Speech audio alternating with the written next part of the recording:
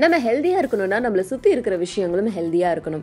இதுக்கு முன்னாடி பல வீடியோஸ்ல ஒவ்வொரு டிப்ஸ்லயும் நம்ம ஹோல் கிரெயின்ஸ் அதை எடுத்துக்கணும் அப்படின்னு சொல்லியிருப்போம். ஆனா இந்த ஹோல் கிரெயின்ஸ்ல என்னென்ன அடங்கும் அப்படின்னு சில பேருக்கு தெரியாது. ஸோ அது என்னென்ன அப்படிங்கிறதையும் அதனால என்னென்ன பெனிஃபிட்ஸ் இருக்கு அப்படிங்கிறதையும் தான் பார்க்க போறோம். Whole கிரெயின்ஸ்ல barley, ragi, brown rice இந்த மாதிரி எல்லாமே அடங்கும். இதில் வேரியஸ் பெனிஃபிட்ஸ் இருக்குது. அண்ட் அது மட்டும் இல்லாமல் இந்த ஹோல் கிரெயின்ஸ் அப்படிங்கிறது நம்ம வீட்லேயோ இல்லை நாட்டு கடைகள்லேயோ வாங்கினா நல்லது.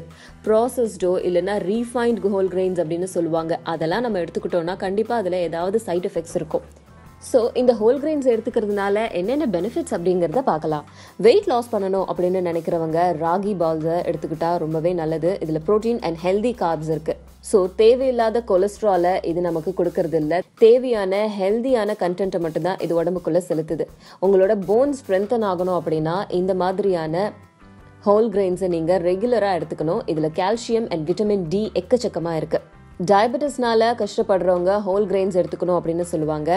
இதில் டயட்ரி ஃபைபர்ஸ் இருக்குது, பாலிஃபினால்ஸ் இருக்குது. டயபெட்டிஸால் பாதிக்கப்படுறவங்களுக்கு நிச்சயமாக தேவைப்படுற 2 ஊட்டச்சத்து இது. அண்ட் அதிகப்படியான கொலஸ்ட்ரால் இருந்தது அப்படின்னா அதுக்கு அடுத்த கட்டம் ஒபிசிட்டி.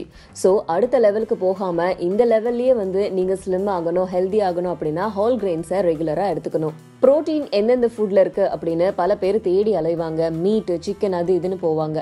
ஆனால் இந்த ஹோல் கிரெயின்ஸ்லேயே எக்கச்சக்கமான ப்ரோட்டீன் கண்டென்ட்ஸ் இருக்குது. அனிமிக்கா இருந்தீங்க அப்படின்னா இந்த ஹோல் கிரெயின்ஸை கண்டினியூவா சாப்பிடுறது மூலமா பிளட் சர்க்குலேட் ஆகி உங்க அனிமிக் ப்ராப்ளம்ல இருந்து வெளியேறலாம். அது மட்டும் இல்லாம டைஜஷன் ப்ராப்ளம் இருக்கிறவங்களுக்கும் இது ஒரு நல்ல ரெமெடி.